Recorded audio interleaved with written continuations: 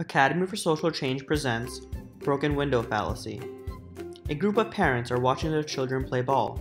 One little boy, however, manages to hit the window of the mayor's office, completely breaking the glass.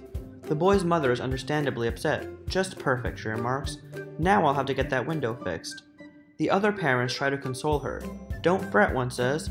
"What would happen to the glaciers if windows were never broken?" "Yeah," another one pipes up. "It's a good thing to break windows. Money gets circulated, and the industry thrives." While it's perfectly reasonable to try to calm down the mother, one parent takes it too far by incorrectly concluding that destruction is good for the economy, thus committing the broken window fallacy. The broken window fallacy is an argument that assumes destruction and the subsequent repairs create a net benefit for society. This is a fallacy because it ignores lost opportunity costs or otherwise unseen factors because they are not readily obvious.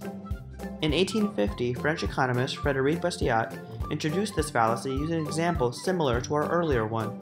Bastiat sees no problem with the argument that from a short-term viewing of directly involved parties, breaking the window could be interpreted as beneficial. After all, the glacier does need work, and thus benefits from the careless child.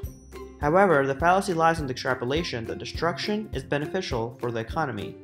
Taking a long-term look or even the perspective of an indirectly involved party proves this thinking to be flawed. There are many lost opportunity costs. The parent of the boy, now having to pay for the window repair, will lose some of her disposable income. After paying for the window, she might decide she can no longer afford a new pair of loafers and forgoes buying them. The mother continues to wear her ill-fitting shoes, and the local shoe store loses a sale. The broken window fallacy fails to take these possible negatives into account.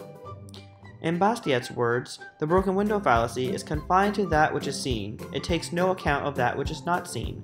Thus, its general mistake can be applied to many fields. The broken window fallacy has often been used to defend the idea of countries going to war, and even parade the goods of national and global disasters and tragedies. When making an informed decision, be sure to look closely at all your options. There's bound to be persuasive direct consequences from each one, but be sure to consider the less noticeable, indirect effects too. Now it's your time to think further.